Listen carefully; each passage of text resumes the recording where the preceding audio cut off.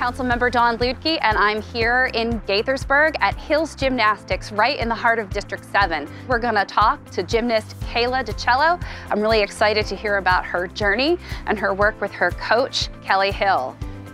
Good morning, Kayla. How are you? Good morning. I'm good. How are you? Good. Nice to meet you. Nice to meet you. Thanks for taking the time out to talk to us today. Of course. You grew up here as well as training here at Hills Gymnastics. You grew up in Montgomery County. I did. And so tell us a little bit about what it was like growing up in Montgomery County. It was really good. It's been really fun living in Montgomery County and just being able to have a really good gym here and all the schools that have been able to accommodate my training schedule has been probably the most helpful thing.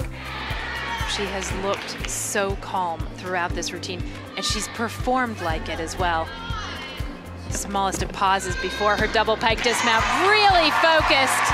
You have competed on the world stage for a while now. What was your most recent competition? I just had the Pan American Games. What was your favorite event? Probably all around finals. Yeah, and Yeah. why is that? What did you get? Because I won all around finals. So what is your favorite event of the four that you compete in? My favorite one is bars. And how does it feel to be up there in the middle of performing? I think one of my favorite parts is flying and recatching the bar, and that it's different than all of the other events. When my bars is good, it all just flows together, which I really like, and I think it's really cool to watch. And I know, no matter how effortless it looks in the middle of a competition, and I know it takes a lot of power, a lot of strength, and a lot of mental power to perform at the level you perform. And a full twisting double tuck dismount. So let's talk about why you're back here at Hills now. You're a college student at the University of Florida, but you're taking some time away to get back into training here at Hills. What are you working towards? I'm working towards the Paris Olympics. And how much training do you need to do now? I'm back on the same schedule as I was before I left for school, so around 32 hours a week. I would wake up around 5 and then go to practice, which started at 6, go from 6 to 10.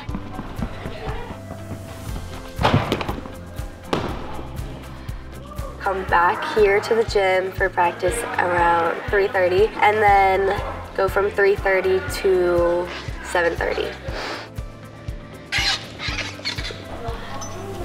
I'm super excited for you, and I am gonna stay in tune and tracking to see how things go, but wishing you all the best as you head towards the 2024 Olympics. Thank you.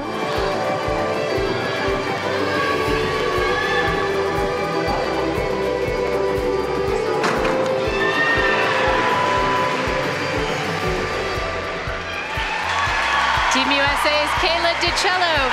I'm here today with Kelly Hill, and we're at Hills Gymnastics in Gaithersburg. I heard rumor that you were going to retire, maybe, but you didn't retire. So talk about why. I did retire. You did retire. Did you come back? Yes. And what brought you back? When Kayla was done, I had said that was going to be my last athlete, and I was retiring. She went to Florida the day after USA Championships, and I basically moved to Delaware, where we have a beach house. And Kayla gave me a call back in April and asked if she could come back and train for 24. That was a hard decision for me to make. I've just done this for so long. I love the sport of gymnastics, and Kayla's a worker. Round on the board and up. Return your turn. Go back to just watch. She works her bottom up and just is fun to work with. She's enjoying it. She communicates. She talks. She's fun. Nice. Chest in a little bit longer. Sit up. You open this a little too much. Just stay tight to here. You can catch the bar. Tell us a little bit about how Hills got started and your journey here. I opened the gym back in '81. I was a gymnast at University of Maryland, and I just wanted to be a gymnastics coach forever. I've wanted to be a gymnastics coach. So I've had the opportunity to observe here today that you cover a wide range of ages. Here at Hills Gymnastics, we offer classes for children anywhere from walking all the way up through into college years. Girls and boys are grouped by age up until through their intermediate advanced levels, and then they can choose to go into a competitive route or to stay as a recreational athlete. And if they want to take it further, we can take them through competitive up through the Olympic Games. If they just enjoy the activity, then we have open gyms and birthday parties and field trips. We try to give that as an outlet. Let's talk about the future of Hills Gymnastics. So once you're officially, formally, entirely in retirement, what's happening with our programs here? My youngest son, Jason, has been working with me for years now, and he will be taking over the gym. He's already taken over the gym for the past couple of years, doing a fantastic job, and I couldn't be happier with watching it go on. Well, I want to thank you for taking some time to chat with us today, and also congratulate you on your retirement. Congratulations. Thank you.